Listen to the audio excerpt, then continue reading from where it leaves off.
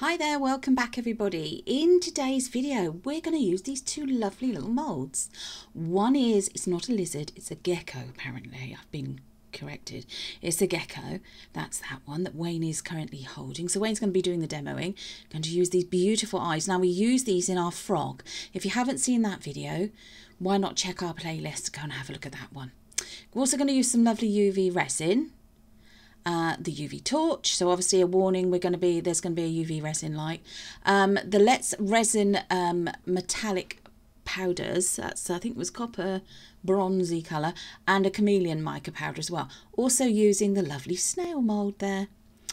So here we go. So Wayne's already put one of the eyes in place in the mould. So what you do with this, as we did with the frog mould, you put a little dot of UV resin just in where you want to place the eye.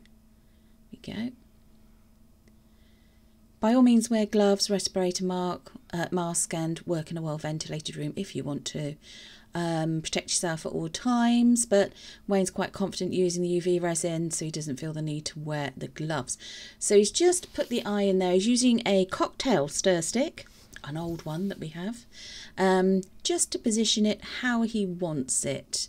He found that was the easiest thing to do rather than trying to use tweezers, and just applying now the UV light directly into where the eye is. So he's just trying to set it up, and then just a warning, there's going to be more UV light just in a moment because he's going to set the resin from the other side of the mould as well. So here we go. So just holding it in place, and then from underneath as well. There we are. Love the blue that illuminates the moulds with this little light. So this is a fantastic little torch. Definitely something to have in your kit of tools for when you're using resin. Look at that. So hopefully now you can see there's one eye and then there's the other one. Fantastic. So they should be set in place enough to proceed with the next step. So there we are. Going to use this. Now this is the chameleon powder. It's called plum, but in some lights it looks browny coloured, coppery coloured, pinky purpley coloured. It literally is a chameleon of colours. So this one's not been used before, so we've just got to move off that little safety seal. Wayne's going to use just a general paintbrush, or artist paintbrush, not an expensive one, to apply the powder. And as you can see, put quite a lot in there, although I have to say a little normally goes a long way. So he's just using, not used this mould before, and he's just using the paintbrush just to move the the chameleon powder, sorry, not the metallic, the chameleon mica powder around the mould, trying to put it where he wants it to go. If it does go anywhere where you don't want it, if you get a little cotton wool bud, pop some isopropyl alcohol on the end, and that will just clean it off of the mould. So yeah, there we go. So just up to the end, and when he's happy, he'll move on to the next step. So he's just going to get rid of any excess directly back into that little container. We are, just literally brushes it off. Look at that effect. It reminds me of, is it a chrysalis with butterflies? Butterflies, of course, being one of my favourite things. So there we go. So he's also decided he's going to apply it further up the body. So he's already done a little bit of it. He's just being a little bit more careful now. Now, you can follow whatever pattern is in the mould, if there is a pattern with some detail on the body, or you can make up your own. Obviously you can use whatever colours you want to use. You don't have to use the ones that we're using here, or use the brands that we use. By the way, everything that we do use in today's video will be listed in the description box for you. So yeah, so just popping it into the body, going down almost like the spine. I don't think they have spines though, do they? So there he goes. You could just put it just in the legs and the little feet, the little, again, I don't know if they're like toes. Do they call them little toes? I don't know. Unfortunately, I don't know anything about reptiles and insects and stuff like that. Butterflies, ladybirds, and bees. That's about my thing. This is much more Wayne's thing. The geckos, chameleons, that sort of thing. So there we go. So now we're moving on to the snail. So the snail from my child, I remember, was, I believe, Brian. I think his name was Brian from the Magic Roundabout. If that's right, why not put comments in the... drop us a comment to confirm. Did you watch the Magic Roundabout? And no, Brian the Snail. And of course, Dylan the Rabbit. Here we go. So he's just loaded up his brush again with the mica powder. Same colour as with the gecko there. And he's just sort of placing it in around the base of the squishy part of the snail's body. Oh, I don't like thinking about that. And a little bit up into some of the shell as well. There we go. Just making sure that all little bits of it covered. Now, we've not had a lot of luck with making snails from resin in the past. We normally find that the antennae, either for whatever reason it doesn't go down into the mould properly, or that they break when you try and demould. So lessons learned would be squish the mould properly to get rid of any air bubbles. Put a little micro brush into it perhaps as well, into those places. It was just tapping off the excess there.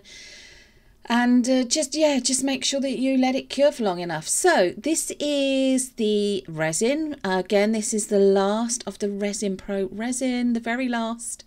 And it is a 1-to-1 mixing ratio. Now he's using the metallic Let's Resin metallic powder. I think this is the copper, but I'm not 100% because he doesn't actually show us. But as I say, you know, it will be listed in the description box exactly what he did use. This, I mean, it's gorgeous. Absolutely fantastic. The sheen on it, it looks smooth, like molten. It does look like molten metal when it's all mixed. Obviously stir thoroughly. Go careful when you're stirring so you don't splash anything anywhere. This is actually in real time. That was how, look at that. That was how quickly you were stirring it. But you take your time because obviously you're going to end up incorporating bubbles. So here we are with the gecko mould. He's just pouring it in there into the mould. Resin will, because it's self-leveling, it will find its own way around in the mould. Eventually, obviously you've got to make sure you do pour enough in.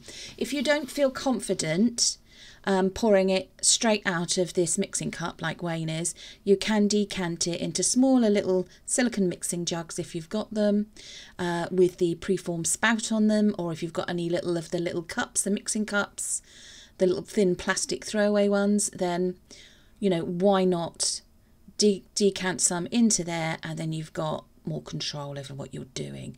So you can see it's worked its way through the body, through the head, in the tail, not quite gone into the legs yet, so he's just pouring a little bit more, and then he's just going to wait. Not that you're going to see this because we cut that bit coming up, but the next shot you will see where it's all gone into the little splayed toes of our gecko as well. There we go, as you can see.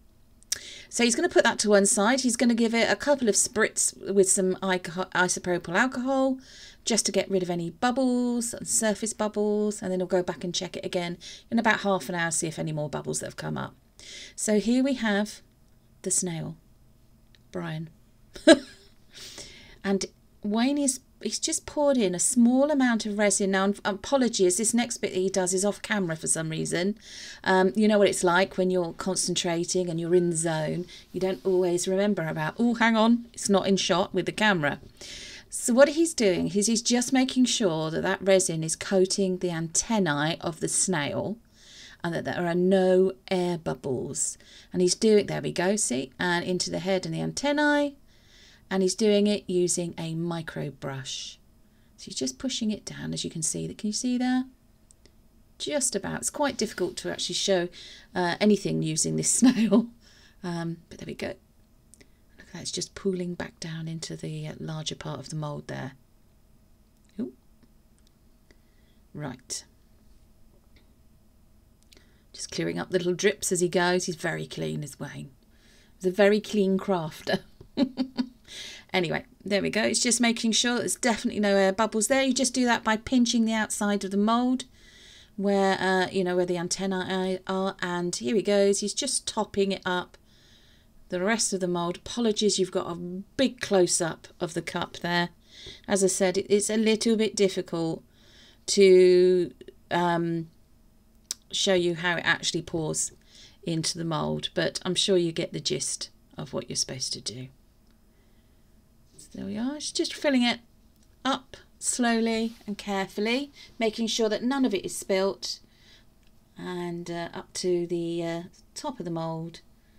There we go. Look at that. Absolutely gorgeous.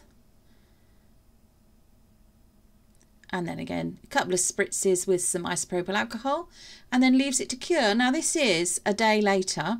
Now ideally you'd leave it for longer. In the summer or warmer months, the summer months, it probably take the following day. You can demold and it will be a lot firmer than this. But this was the following day, and we're still in still just almost into spring here in the UK, I think now. So he's taking extra special care when demoulding this, because you don't want anything breaking off, getting left in the mould, getting damaged, especially around where these little delicate parts are with the feet and the little splayed toes of the gecko. I keep wanting to say chameleon, of the gecko. There we go. So just going around this one. There we are. That's that one out, and then off from the head. That's it, and there we go. So probably could have done with filling that one up maybe a smidgen more, but look at that. Oh, the chameleon powder looks gorgeous, and the copper. Now I wasn't convinced when he told me his colorways he was going to use, but that looks excellent. I mean, there's the yellow eyes on that side and that side. Wow. I mean, that is quite realistic. As I say, not that I know a lot about geckos, but that one came out really, really good. So here we are with the snail. Let's see if Brian has worked. Oh, here we go. Carefully round the antenna, which is where we have had the issues before. Oh, wow. Yes, no, that's come out of the mould nice and clean. Look at the way that the copper colour has mixed, and with that lovely plum chameleon powder. Really nice colour shift going on there. Pinks, purpley colours, the copper, beautiful. Here's our final shot of the two friends together on one of my kitchen boards. Thanks for joining us and watching this video. Tuning in, liking, sharing and subscribing. Don't forget to check out our previous how-to videos. We've got quite a few uploaded now. We are going to continue with the natural world, but maybe with a bit of a shift perhaps towards a botanical, floral and so on. Thanks again. Bye-bye.